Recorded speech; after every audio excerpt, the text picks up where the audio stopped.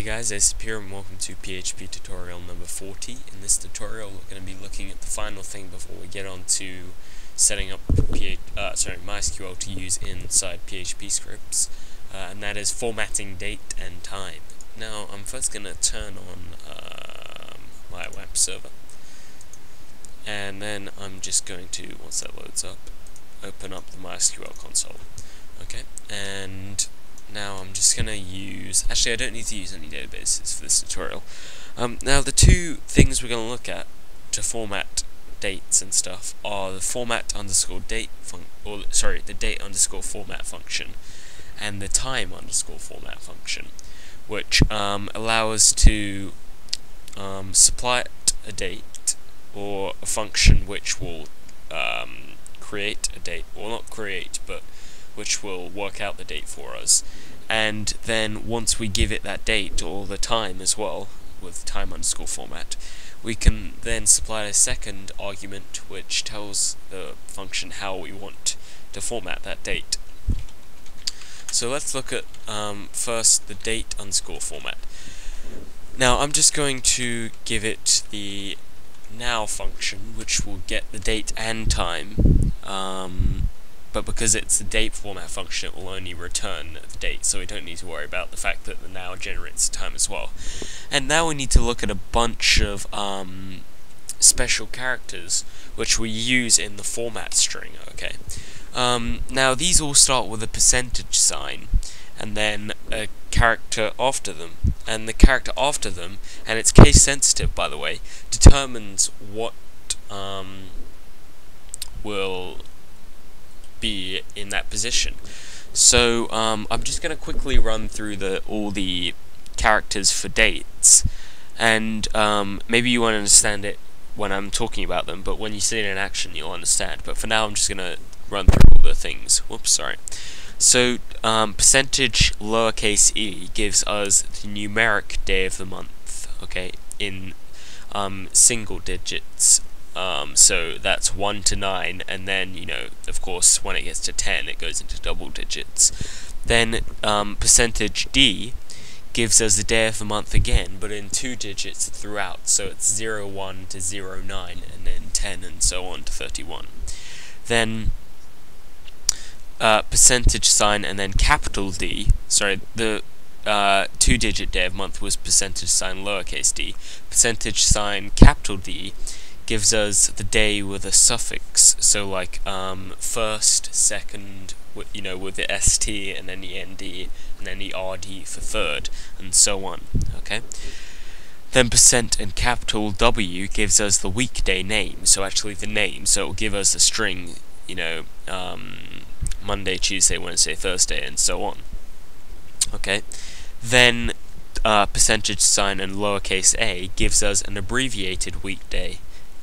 So like MON for Monday, Tuesday is TUE, and then Wednesday is WED, and so on. Okay.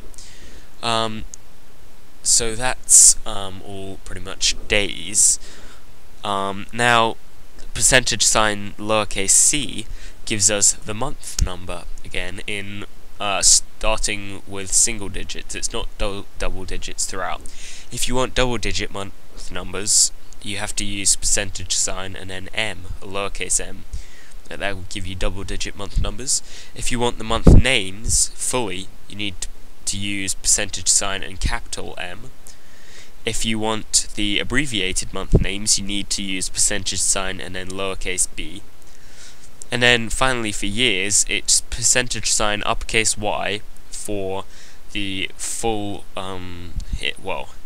in this at this current time it's a four digits, but you know, when it gets, I'm sure we won't be using PHP and MySQL at that point, but when it gets into 5 digits, you know, it'll be 5 digits, and so on. So, and then finally, percentage sign and lowercase y gives us the year again, but only with the last 2 digits. So in this case, it would be 09. It would give us. Okay, so let's use that to create a formatted date. So the first type of date I'm going to make is one where we get the full name of the day, so that would be %, capital W, then a space, and anything that isn't a % and then another character will show up as a literal. So if I put a colon in there, that will be the day name and then a colon. It won't. The colon doesn't mean anything, so you're allowed to put that in. So day, then then a space, then I'm going to have sorry, actually not day.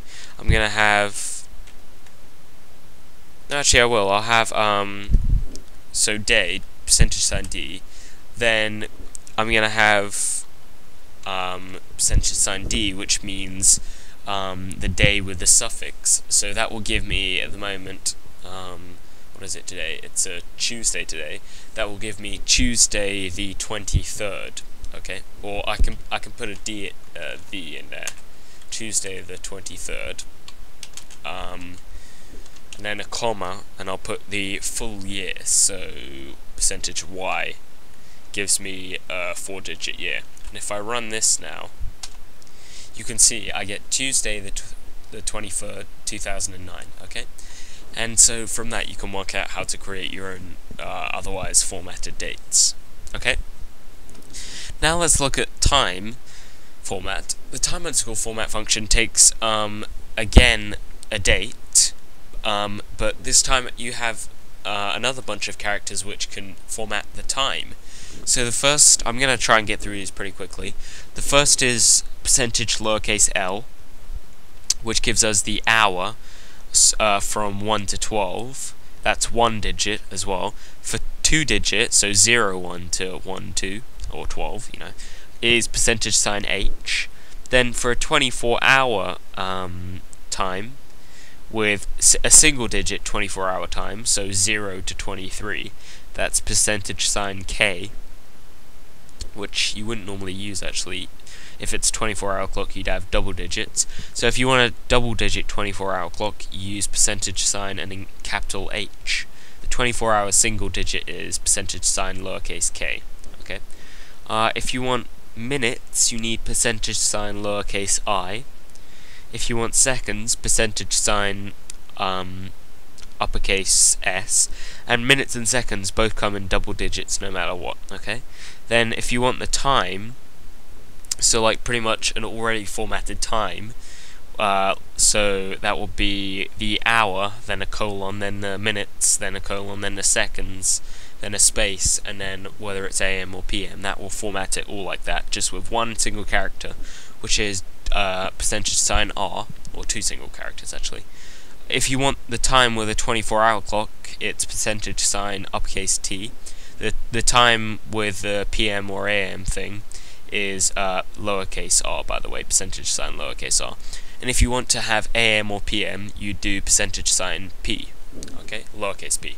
So, for instance, if I did time_format now, and then I did %, r, that will give me the already perfectly formatted date, like that, you see.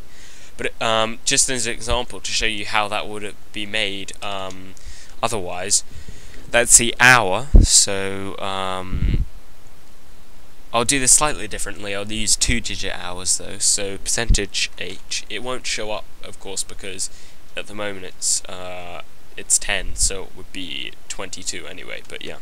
So it's hour, then a colon, then the minutes, which is %, I, then the seconds, which is %, S, then a space, and then %, p for the AM or PM. And there you can see we've created an exactly the same formatted date. And then from the list of characters I just gave you, you can work it out otherwise. So that's pretty much it then, guys. Just actually one more thing. In the last tutorial I talked about, I think it was the last tutorial, I talked about current date and current time and stuff. Whoops, there we go. Now, the current date and current time don't give you the time or date on the user's computer, it gives it on the server's computer. So if the server is in America and you're in Japan, it's going to be different times. So that's just a heads up there. Anyways, for now guys, over and out.